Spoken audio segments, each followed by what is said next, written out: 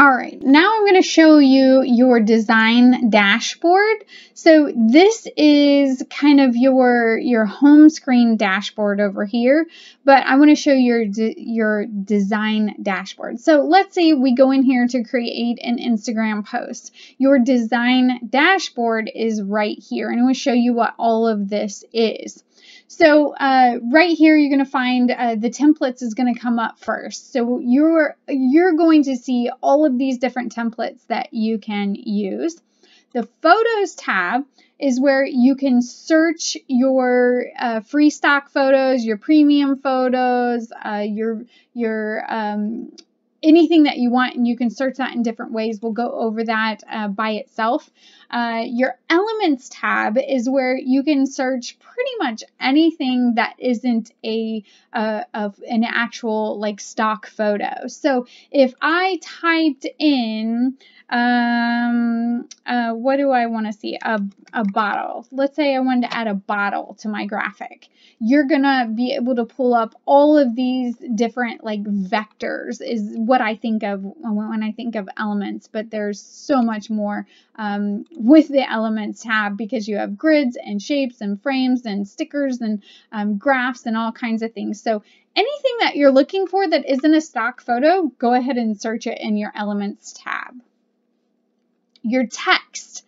So the big old T is your text, and you can find, you can search any kind of text that you want. So if you already know what that is, you can search it. Here is my brand kit. So I love it that it pops up with my own fonts and brands. Or you can simply just click on one, and they also have some styles for you to get started. So if you were doing a quote or something, you can look at the different font styles that they have paired together, which are really cute and really easy to kind of help get you started. So all of these are customizable.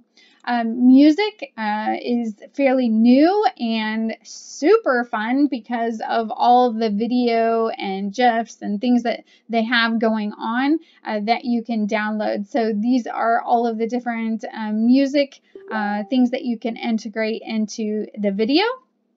And then we have our videos, which is just like the stock photos, but it's all video. So you can type in the search bar any kind of video that you want to look for, and you're going to find it over here. And it's the same as graphics. You can drop and drag over to your template that you're working on, and you'll see that there. So it does take a minute for the video to kind of load. Some of them take a little bit longer than the other, and it will also depend on your speed, but you can see that is your video. So fun to work with the videos as well.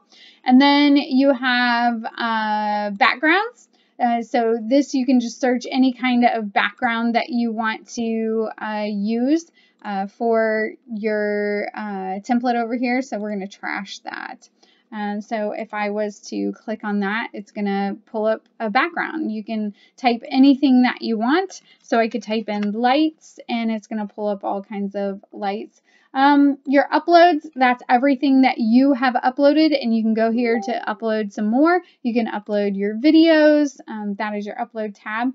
Your folders is, I couldn't live without my folders. I don't know what I did before they actually had folders, because I can keep all of my content right here at my fingertips. So I can create my own folders and really organize my content, and I'm not looking all over the place because it's all right here. And then if you click on the More tab, you're going to see all of the different things that Canva integrates with. So there's lots of things here as well, but that is your kind of design dashboard right there.